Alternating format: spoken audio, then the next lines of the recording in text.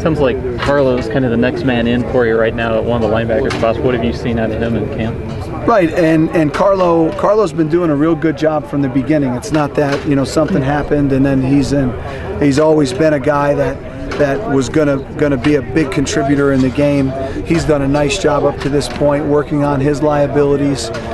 He's got a good intangible nose for the ball. You know, he can kind of see where the ball's going to enter. He's got a knack for that, which is good. We just clean up some of his pass fits. There's some stuff going on back there that you really got to be on top of your game, and almost like third base, you know, to that short field. The ball comes at you quick, like a third baseman would, and so you really got to be slicked up on your assignments there for that short throw. So he's got to clean up some of his pass fits, but he's doing a good job.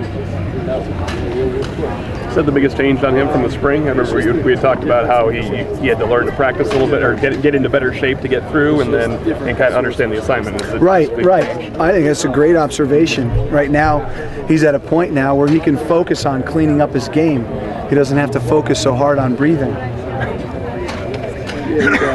How anxious are these guys to start hitting someone other than themselves? I mean, I would imagine they're very anxious.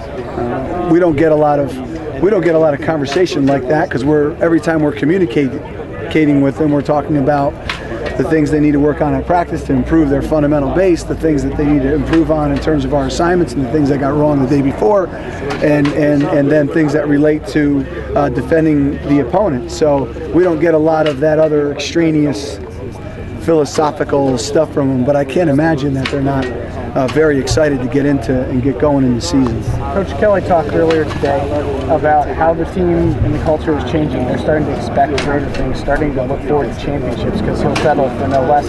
Have you seen a real conscious change in the players from spring through summer through now? I mean, how is that progressing? Do they realize what's expected of them and what they can do?